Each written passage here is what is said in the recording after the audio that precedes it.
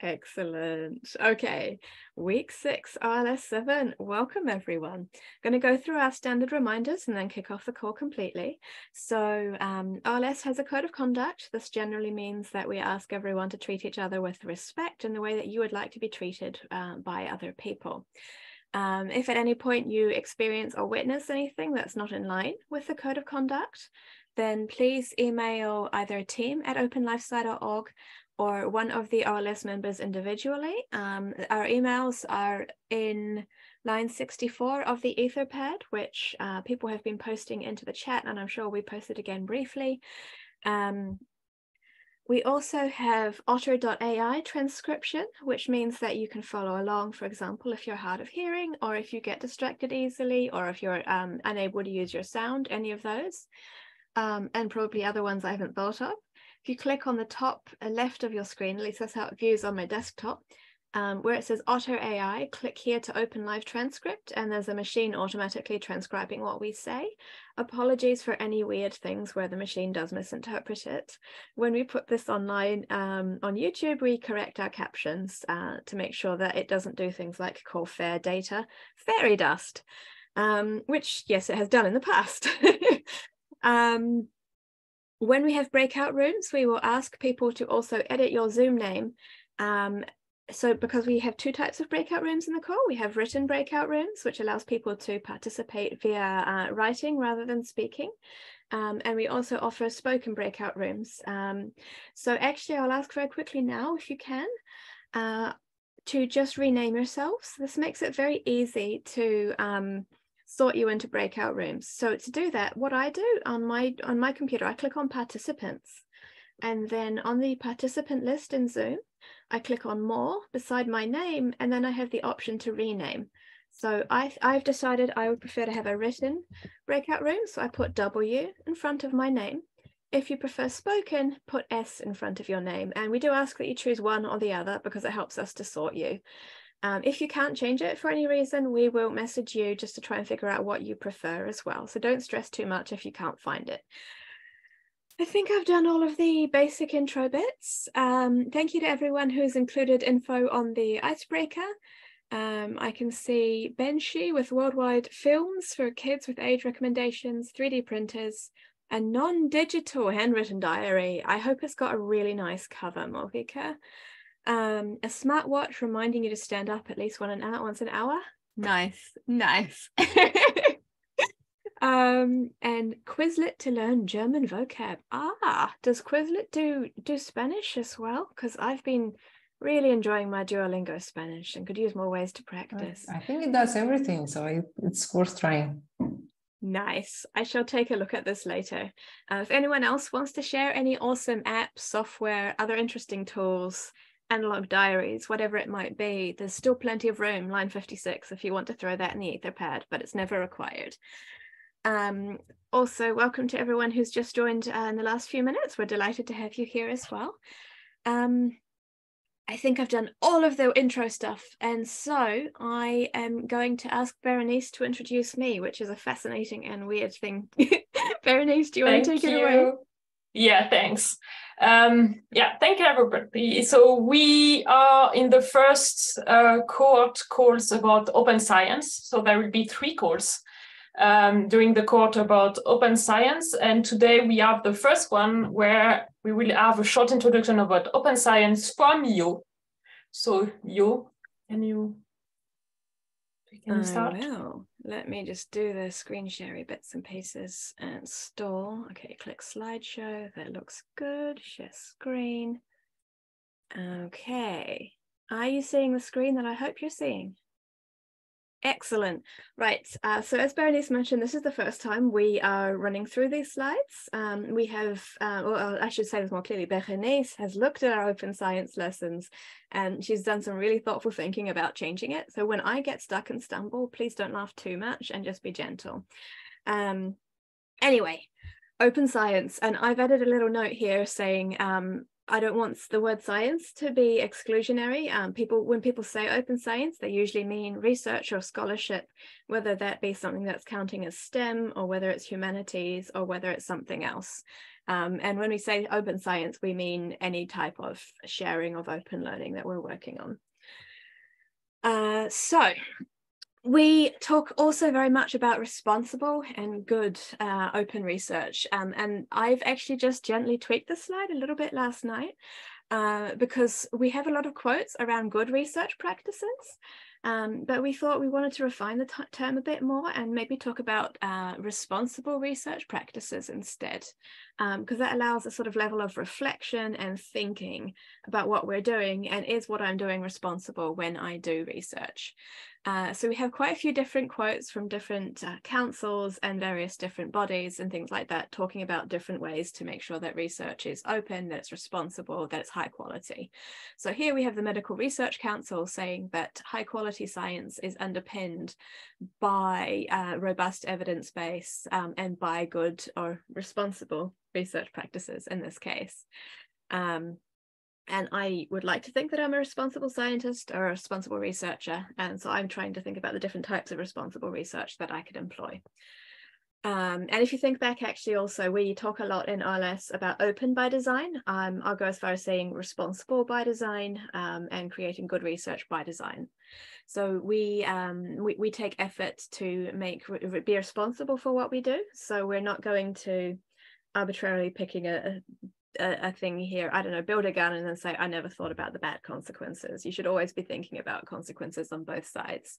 Respect the law. I personally would actually put a tiny caveat by there and say there are sometimes laws that shouldn't be respected, but within reason, respect the law and ethical standards.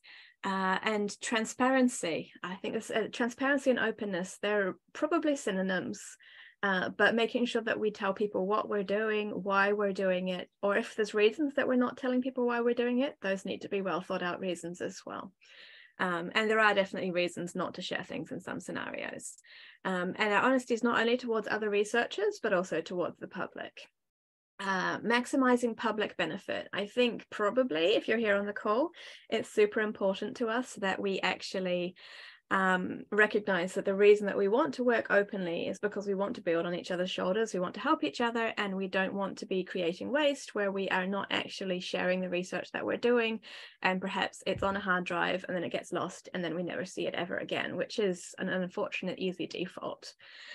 And then we try and spread that to other people as responsible researchers. We continue learning and we try and help other people learn, and through teaching usually we learn as well. And open science very specifically focuses on things like the transparency and the openness and the maximizing of the public benefit. But that doesn't mean that we should share every single thing. So the Venn diagram of openness does not 100% overlap the Venn diagram of responsibility. For example, if I am a researcher who deals with conservation, it might be that I want to keep certain areas where the last known rhinos are secret rather than sharing them and allowing poachers to take them. And it would be in fact irresponsible of me to actually share this. Another scenario might be Indigenous data, where we know that many Indigenous peoples have had extractive histories, where people have taken data and shared it maybe when they shouldn't have. And very certainly medical records. No one wants to know what nasty disease I accidentally caught, or rather maybe they do, and I don't want someone to know that. Maybe I do, again, but we should make sure that when we share things that we're thoughtful about what we share. So share when you could, and think carefully, and don't share when you shouldn't. And that's not always very clear. Sometimes the boundary is challenging, and consent is important. And sometimes something that maybe you can't share on your own, if someone consents to being shared, is okay. An example might be, let's say, open humans, which allows people to share things like their genetic data, but of course that's not something you do unless people know exactly what they're walking into when they share their data. And Malvika actually shared a very nice little quote just the other day. I couldn't help but capture and stick in a slide with some very nice curly green quotes. Openness is holding the responsibility to be transparent, but we also need to make sure that we're protecting information when it is needed. So thank you, Malvika. We appreciate your concise wisdom on this one. Some more quotes that we have around what open science might be. Foster says that open science makes scientific research accessible to everyone in society, and that we enable unhindered access to scientific articles. So that certainly includes open access, but also data, collaborative research, and many other things. And also that it can be a set of principles to make scientific research accessible to everyone. Wait, is this not the same one? It's similar, it's not the same. Watch me just get confused with a very similar quote, apologies. Making sure that scientific knowledge is accessible, equitable, and sustainable. I think those are super important. It's unfair to hold everyone to the same standards when the same standards may be unfair for different people. For example, if I said to a social scientist interviewing someone about sensitive topics, why isn't your data open? They'd say, well, that's breaching privacy. So different things are required for equity. Think about that carefully. And people often view open science as a path with lots and lots of things that you may be able to share. I'm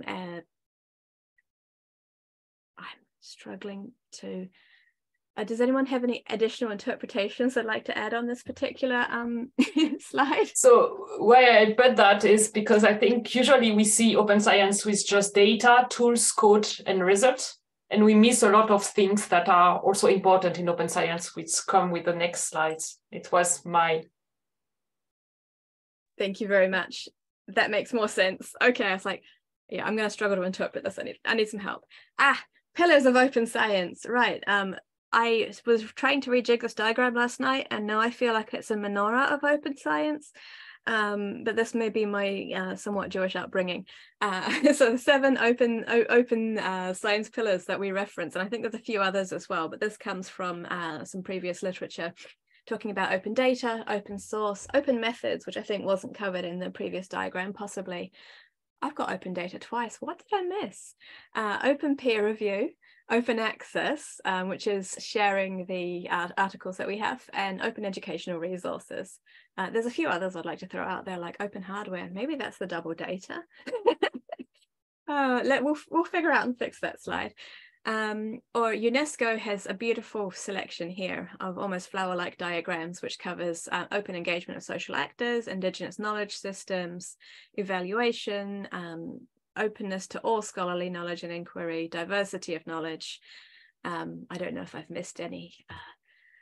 But anyway, as Berenice said, we're going to have three talks per call covering one open science element each from this garden. And we'll have discussions and reflections around open science practices. So I think I've talked enough and gotten slightly confused only in one place, really. So I think we're doing good. I'm going to unshare, and Berenice, back to you. Yes, thanks.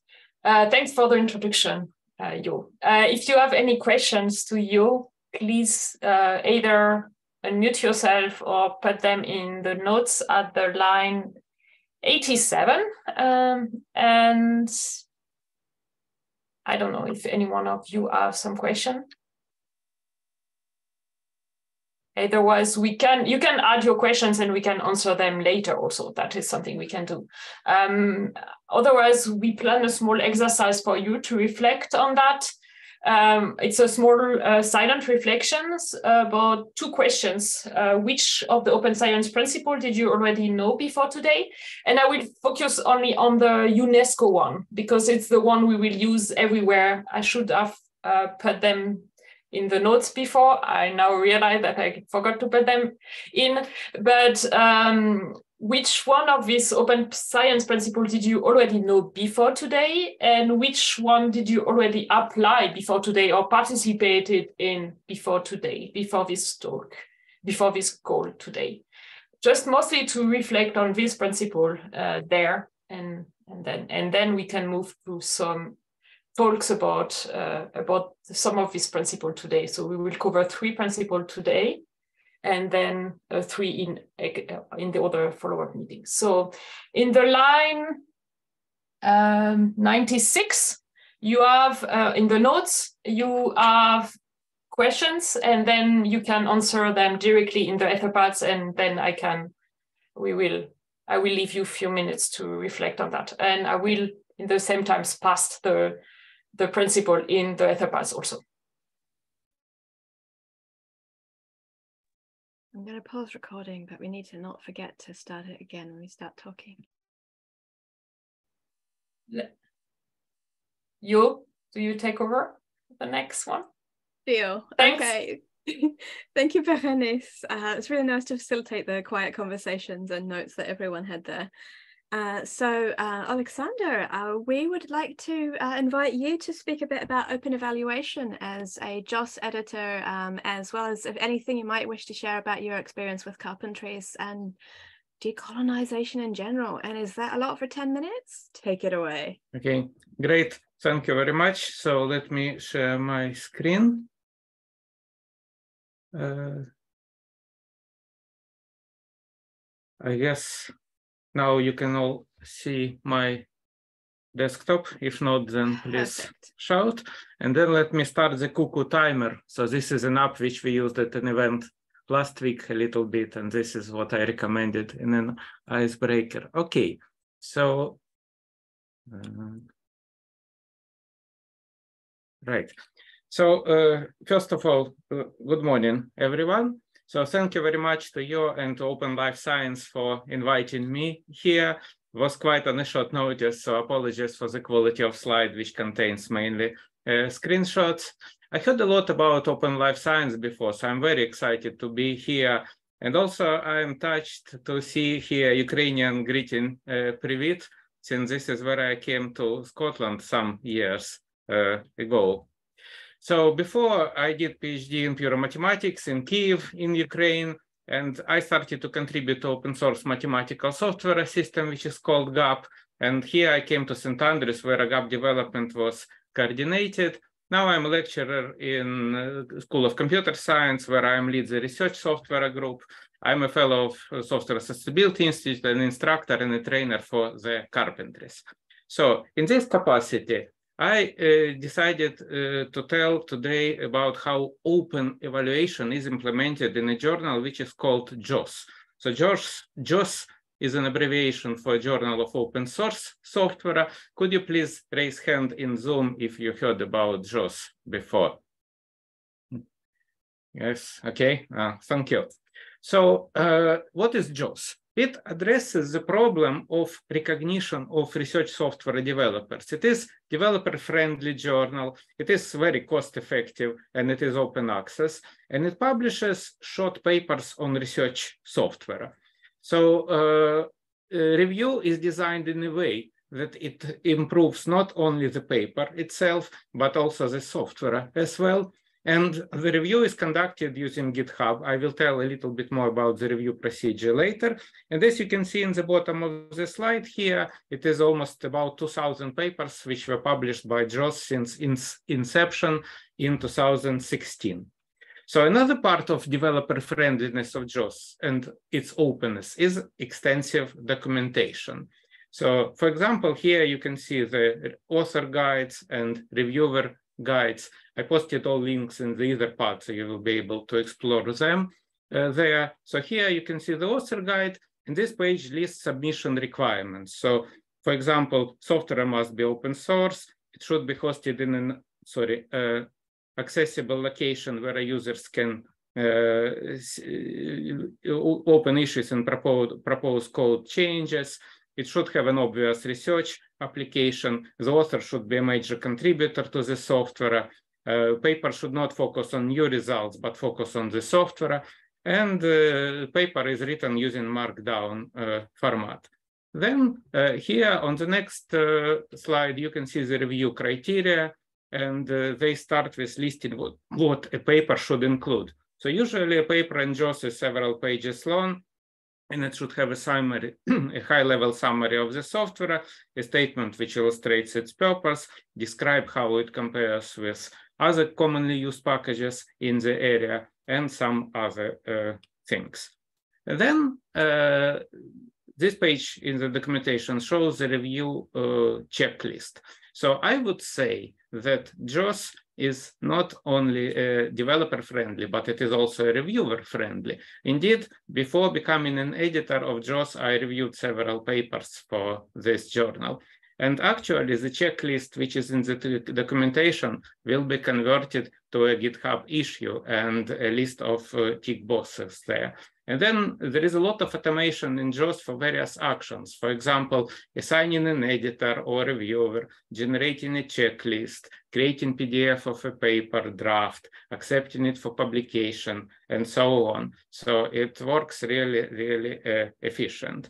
So now a little bit more to see the checklist. So what is actually included in reviewing software or software paper for JAWS. So you can see here, so I will not read everything. This is all on GitHub, so you can go and find those checklists there. So just to give an outline here, a reviewer subscribes to the statement that they will adhere to the code of conduct and declare that they don't have conflict of interest.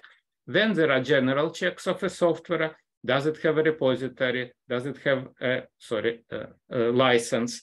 Does the author has made contributions and is an author of the software? Does the software constitute a substantial scholarly effort?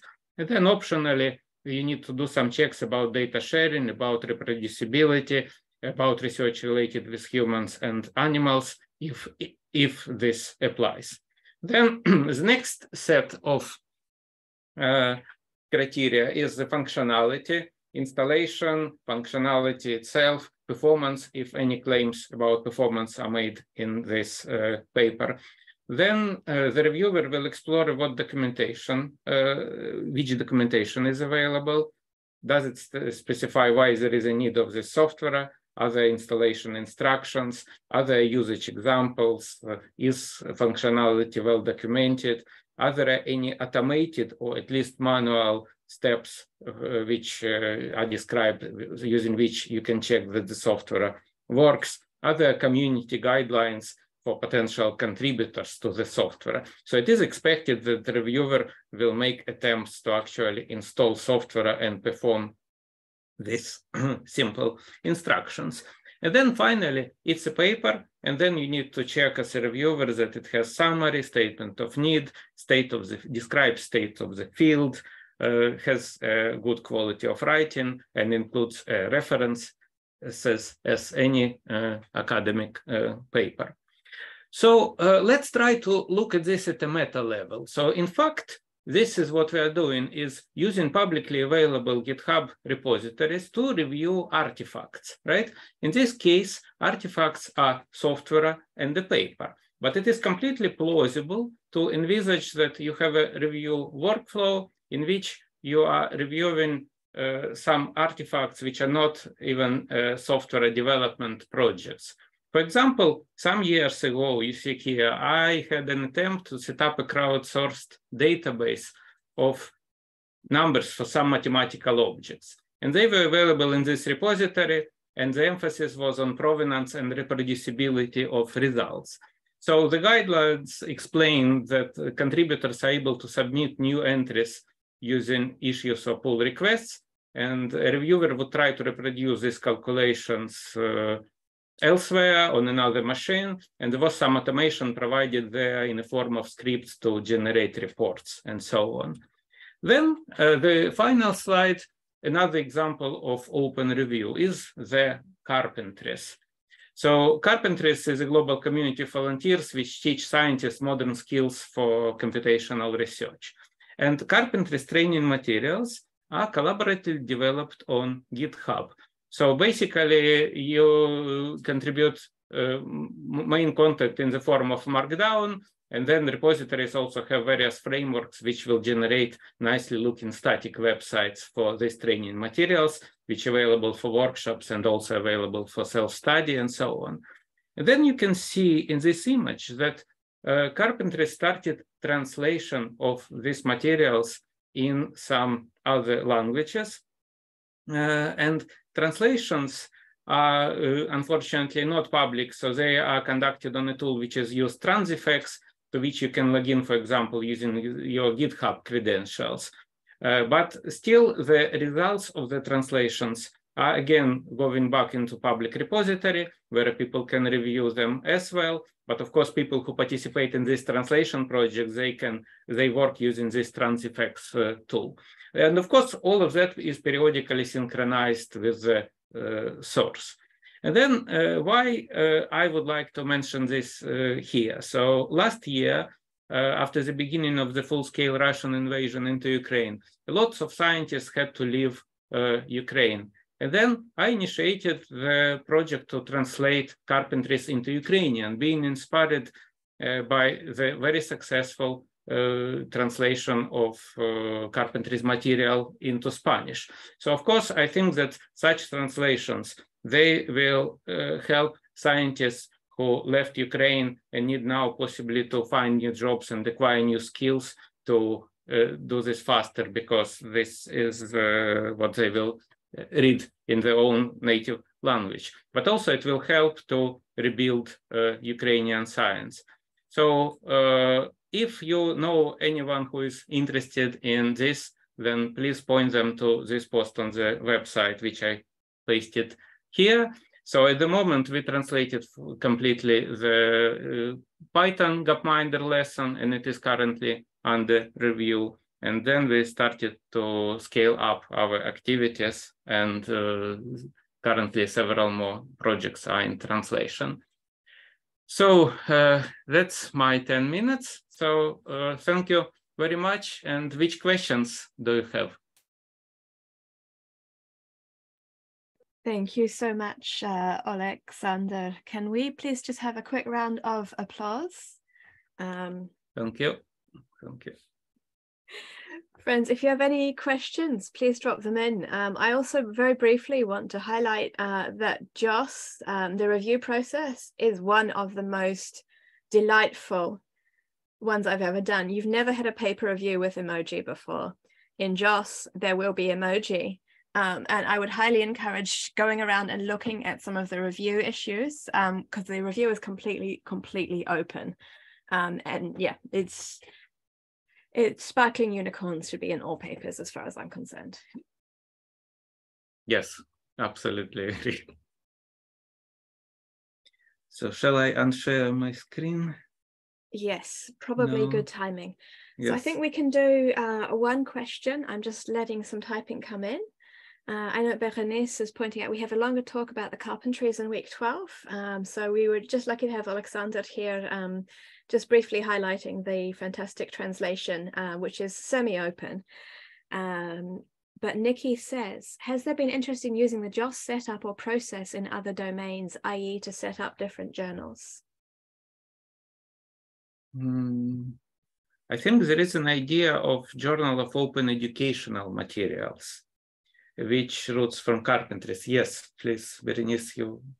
Yeah, I think there is already the JOSI, so the Journal of Open Source Education is already running, and there is another one, if I remember well, that is also on the same, following the same idea as JOS. I don't remember the name of it, but there is definitely the education aspect, yes.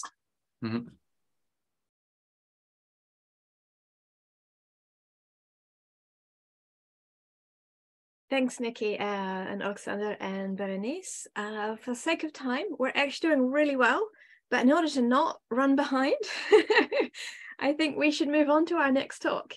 So one last round of applause very much. Thank you, Olexandr, for managing to fit in everything into the 10 minutes as well as the questions. Thank you, everyone. Oh yeah, so next talk we have to talk about open science infrastructures. And I'm delighted to introduce Owen. Owen, would you like to take over from here? Okay. Hello, everyone. I'll just share my screen and get started.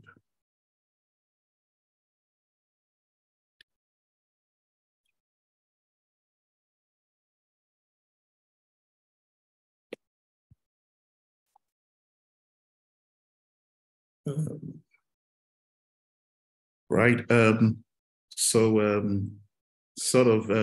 going to really talk about open science and how it's progressing in recent times in Nigeria. And I will touch a little bit on open infrastructure. But I just want to sort of give everyone here kind of an idea of what's going on in Nigeria with regard to open science. And I love this first slide with all the welcoming hellos in the different languages. So hopefully we can add a few Nigerian languages to this slide moving forward. My thanks to Emmy and her team for inviting me. This is my first time of being here. So I can see it's a very young audience, but I am very young at heart. So don't let my appearance distract you or fool you. My name's Owen Iyoha, and I work for an organization in Nigeria called the Co-Connect Research and Education Initiative. And what we are a national research and education network provider in Nigeria. I'm not sure how familiar everyone is with NRENs, but we're an NREN operator in Nigeria. And part of our remit is to deliver affordable connectivity to institutions of higher education. So that would be our universities, polytechnics, and research institutes. And on those networks, provide other additional services that would enhance research collaborations locally and internationally. And in recent years, in the last couple of years, we've become strong promoters and advocates of open science. Now, that has come about because of our participation in an organization called LibSense, which is Library Support for Embedded NREN Services and E-Infrastructure.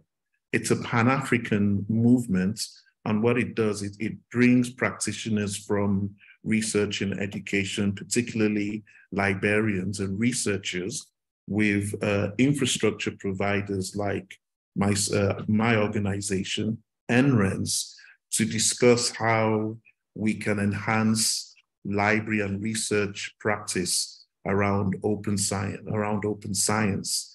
So the idea of LibSense is to be able to provide toolkits and policy templates that different national countries within Africa can adopt for research practice and improving open science adoption. Now, in the case of Nigeria, this slide might be slightly outdated because these are data from about end of 2021. But there is a perception globally that the research outputs coming from Africa is very small, or there's very little research going on. And the wrong perception for that is because open science adoption and use of open access has been very low. And typically the cost for publications in high impact journals are prohibitive from an economic perspective in many African countries. So there's this perception that there's not a lot of research that goes on within Africa. And that's exacerbated by the poor uptake of open science, open access, and use of other open paradigms. So in order to sort of address this in Africa generally, and in Nigeria specifically, LibSense has kind of three pillars that we work on to try to improve the adoption of open science. And these are advocacy and capacity building, policy, documentation and implementation, then infrastructure, which is where my organization particularly focuses. Now, but we do participate in some of these other pillars with capacity building. So we engage in a lot of workshops, both online and physical. And we have an internship program as well that we run on campuses. And with those internship programs, we tend to look at having project-driven learning that sort of leverages citizen science. So at the moment, we're engaged in a project with students on a number of campuses with our girls projects, where girls, we're trying to improve the adoption of STEM by girls. And so we're using Raspberry Pis and Python programming to build weather stations that collect weather data, and then that data is exported into repositories for further analysis and weather data. So these kind of activities we're hoping will lead to reinforcing the adoption of open science principles in our universities and improve the practice generally, and of course make more open science tools and infrastructure available to just drive open science. We actually organize annually a user conference, and in recent years, all our user conferences are heavily themed around open science. So an example of some of the capacity building we engage in is even just sort of digital literacy skills for digital transformation. So during the COVID, when the lockdown took place, we found that most of our universities were unable to really respond to the situation. And we found out that many of our lecturers, experienced though they may be in their areas of expertise, had their digital skills were rather poor. And then when we now needed to sort of use more of online technologies for learning and teaching, some of the pedagogical issues and areas of course content with instructional design, these skills were lacking. Now, EcoConnect doesn't necessarily have those skills either, but through international partnerships, we're able to engage subject matter experts to help us with some of our webinars.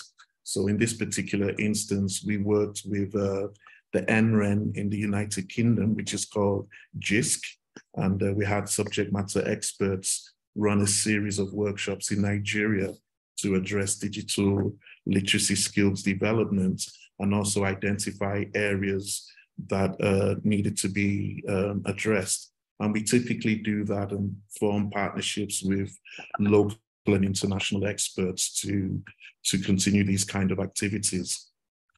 On the policy front, LibSense has developed a number of policy templates, and we typically take those templates as a starting point for consultation meetings with champions within our country or within the region and national stakeholders. These include our national education funders, some of the regulatory bodies around education, who themselves need some awareness about open science and its benefits. And so we've been having and engaging in policy consultation meetings just to look at how, open science policies, and under open science are all the different areas of open science that need to be addressed, including open access and some of the other areas that were mentioned by the previous speakers. And the idea is to basically have a national policy document published this year for open science, so that this document coming from the government will be something that will be adopted by institutions with our universities and polytechnics. We held a symposium about policy last year, and we got some of our friends from the international space who are open science champions, along with our local Nigerian stakeholders, to sort of look at how to have our policies put in place, taking our unique environments into consideration. And then the third pillar is obviously infrastructure, which is really EcoConnect's core area. And so generally, when you come to the Global South, there is always the challenge of infrastructure within our education institutions. So open science itself was an opportunity for us to kind of look at where the infrastructure gaps existed typically among our universities and polytechnics and research institutes, and try and see how we could bring our own expertise to provide open infrastructure that could address some of this. And the way we've kind of done that is to sort of build a kind of community-driven open science cloud platform. The idea being that a lot of the technologies and enabling infrastructures that allow our universities and our users within universities to start to use open source technologies that are conforming with open science, they could actually access those resources and tools and implement them through the open science cloud. So a typical platform we have within the cloud is a publishing platform's open source software called Kotahi. And that would allow our researchers to be able to publish journals and preprints on local Nigerian infrastructure. And that obviously brings down the costs of making publications available when they try to go for global high impact journals and journal platforms. And then what we do, as well as maintaining the infrastructure, we ensure that these the content has the appropriate persistent identifiers like digital object identifiers to ensure that there is the global visibility that the scholarly outputs require. So that's just one of a number of platforms and software that is hosted within the cloud. Some of our upcoming activities are just really ongoing activities from what I've previously described. In July, we're having a meeting of vice chancellors. And what we're going to be doing with the vice chancellors is giving them a full demonstration of the full stack open cloud platform, so they can see from an executive position the benefits of being able to adopt open infrastructure to drive the policies around open science and hopefully increase research practice that is open science driven. We are going to be formally launching the weather project on a number of campuses where girls have been working together to build these weather stations, writing code in Python and using devices like Raspberry Pis and some other sensors that collect weather data to sort of collect this data, put them into open repositories for further publishing of weather data and analysis. So we kind of put that under the umbrella of citizen science. And every third week of January, EcoConnect has its annual users conference. And like I said earlier, they're very heavily themed around open science. And so we're looking forward. We just had concluded the last one a couple of months ago. So planning has actually started for the January 2024 conference. And who knows, maybe we'll be inviting some of you to join us in that conference as well. So like I said, it was really just a high-level overview of what we're trying to do in Nigeria in particular, and Africa in general.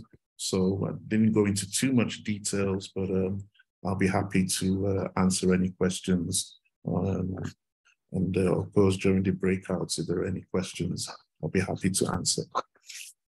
Thank you. Thank you so much, Owen. Everyone, can we have a quick round of applause? So I think we can maybe squeeze one question in if we don't take too long. So either line 177, folks, if that's easy for you, or you can pop it into the chat. Thank you so much, Olexandr. We really appreciate you coming. No worries that you have to drop. And also, actually, Owen, I think I know about 10 people who should be talking to you if they're not already talking to you. I really, really enjoyed that presentation. Thank you so much. Thank you. Bye, everyone. Yeah. So I'm going to quickly just ask, Owen, have you met anyone from Metadocencia? I don't think so. Doesn't. The reason I ask, when you were describing that during lockdown, suddenly people had to figure out pedagogy, online pedagogy. That is the reason that Metadocencia became an organization in the in Spanish-speaking America. So I imagine there's a lot of similarities around the types of things that you've had to do. From different angles, one being Latin America and one being more African and Nigerian. I'm going to move on, I think, just so that we make sure we have time for everything and for our last speaker, Umar, who actually, I think we have quite a few Nigerians on the call today. Quite good. So one last big round of applause. Thank you so much, Owen. We have a breakout room, and then we have the final presentation. Berenice, I'll pass it back to you to introduce the room while I try and do the presentation.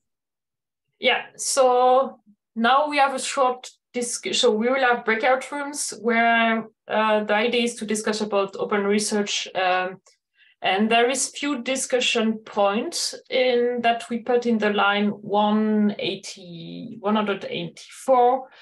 Do you think research, scientific research is open? If yes, how is it open? Why do you call it open? If you will not call it open, why not? How can we do we call it then closed science? And some questions, prompt question about your feeling about research and scientific research. It's just a starting discussion for you in the room. So it's just a starting discussion, mostly of that. I think we can cut it maybe to 10 minutes to be sure that we have the time afterwards for the next presentation. So let's say 10 minutes, we open the rooms for 10 minutes. Please be sure that you have your name. Sorry, yeah, Uma, do you have something? Oh, it's after the breakout session that I'm presenting. You are after the breakout session. Is it okay? No problem. Yeah, it's fine. Okay, perfect. Be sure that you have a W or a S before your name so that you can put you in the correct breakout rooms. We put some notes, so please feel free to put notes in the menu in the notes afterwards about during the breakouts of your discussions. Is it? Do you need a few more? No, we're good. I'm going to assign you all. Okay. So hopefully everything was clear, and we will see you in 10. And remember, if you need assistance, please click on Ask for Help button. Sorry, I should have said that before sending everybody to breakout rooms. Umar, I didn't know if you wanted to go into a breakout room since you're coming up to your talk, or whether you would prefer to wait outside. I can join it. Okay, I'll send you spoken or written? Spoken. Spoken, cool. I'm sending you. Am I? Okay, welcome back from the breakout room. I hope you had nice discussions during the breakout and you could engage and discuss about the open research, your feeling about open research, and your experience about that. I will not go too much over the notes, so everything is on the other parts, so you can have a look at what the other breakout rooms discussed together, and then I will end into Jafsia. Can you introduce the last speakers? Yeah, good. Thank you so much, Berenice. after her introduction of you to open science, and Olexandr took us through the publication and review process of the JOST journal.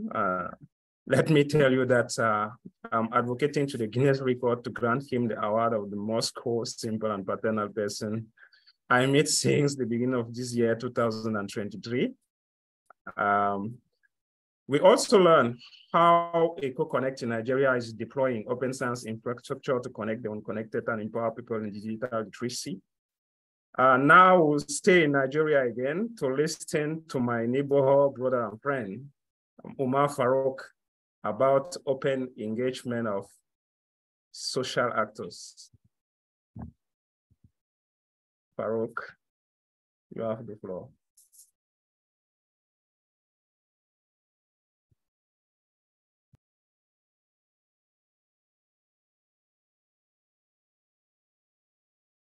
Hello.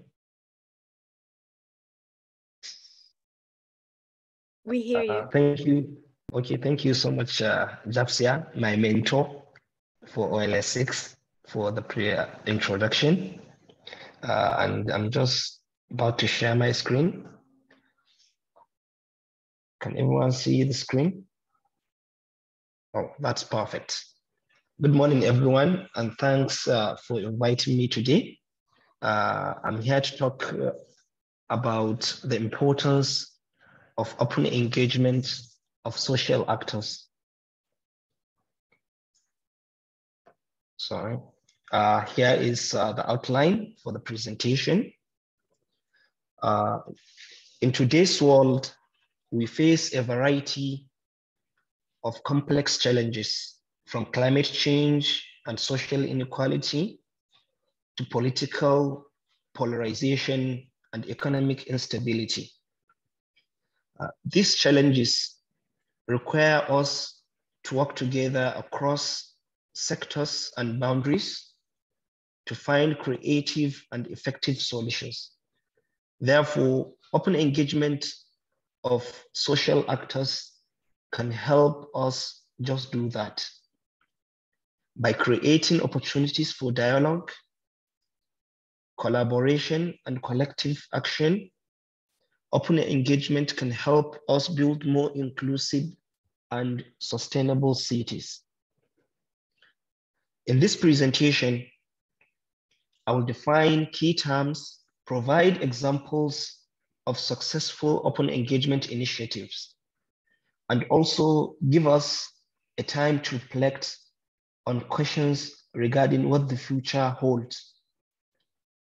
I hope that by the end of this presentation, we will all have a better understanding of the power of an open engagement and be inspired to get involved in creating positive change.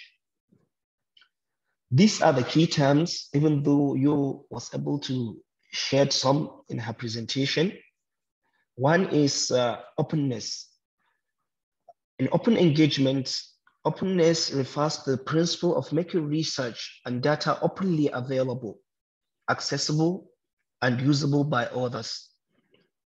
That is what we call transparency, which is the practice of making research processes and outcomes transparent so that others can understand how the research was conducted and replicated if needed. There is the act of community, which refers to the group of people who share a common interest or goal, such as scientific community. There is what we call diversity and inclusion, which promote scientific research by actively recruiting participants from underrepresented groups and creating a supportive and inclusive environment. These days, there is a saying that your network is your net worth.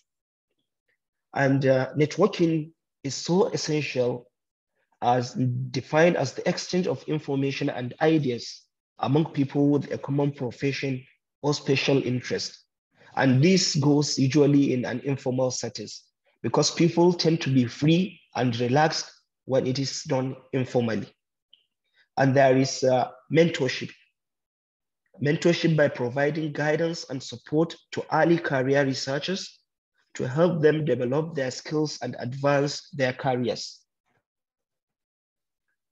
Some of examples of successful initiatives are the participation of youth at the last year's United Nations Conference of Parties, Conference 27, where youth came together under the banner of Nuclear for Climate to advocate for nuclear energy as a solution for climate change. The young nuclear advocates include students, researchers, and professionals from countries such as South Africa, Nigeria, Kenya, and Egypt, and also all around the world. The young nuclear advocates from Africa highlighted the potential for nuclear energy to provide reliable and affordable electricity to communities that currently lack access to energy, particularly in rural areas. By the end of COP27, these young people from almost 30 countries made sure that nuclear power has been included in the final document for COP27 as clean energy, which previous COPs from the first one to this 27th one were not able to do. This shows the power of open engagement and inclusion of social actors. There is what we are talking on, the Open Life Science. The Open Life Science is a 16-week mentorship, like you all know, and now you are in the 7th cohort, and there are participants from all over 50 countries. And apart from Amy and Yo, recently there has been inclusion of Kamil, Deb, Jilaga, and also Tajuddin from Nigeria also. And OLS use community-driven approach, open communication, and also diversity and inclusion to emphasize the importance of open community, to create supportive and collaborative community for early career researchers who are committed to promoting open research. So I'm going to give us time to reflect on this. There are upcoming initiatives such as the radical inclusion, advocating for involvement of all people in conferences and so on.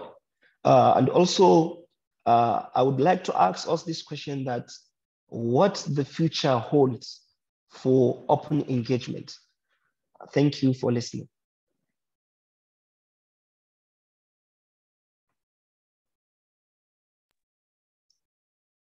Thank you, Omar, for your brilliant presentation.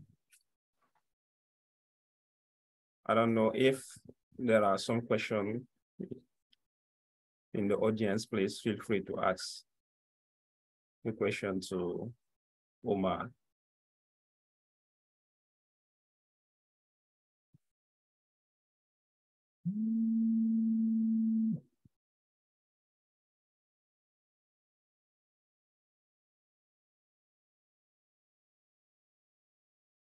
I'm going to suggest, since we have a couple of minutes, should we maybe in the notes, line 263, we could respond to Umar's question around what's, could you just restate that question for us, Umar?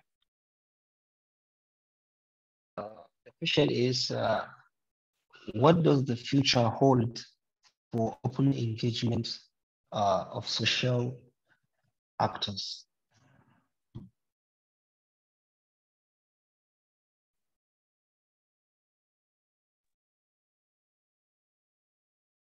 I'll pause the recording for just a minute if anyone wants to suggest what they might hope that the future will hold in line 264. So then I can start again saying thanks all the speakers for this first open science calls from the OLS-7 cohort. It was really a nice, nice talks, nice thinking about open science elements. So we covered this week open science infrastructure, open engagement of social actor, open evaluation. In the next, in the week 10, so we will have the second open call, open science call, and where we will cover open source software, open hardware, and openness to diversity of knowledge. And the week 12, then we will talk about open data, open access publication, and open education resources. So yeah, that is the plan for the next two open science calls. Some of assignments, so please check. So we had last week a GitHub introduction call, so Malvika ran that. If you are interested in learning more about GitHub, but you couldn't join the calls, the video is available online on YouTube. You can also check the notes for all the links interesting. So if you want to get familiar with GitHub, if you never work with it and you are interested in learning about that. And you can also start prepare to share your project online using GitHub pages or Google site, WordPress, or any option that sounds interesting for you.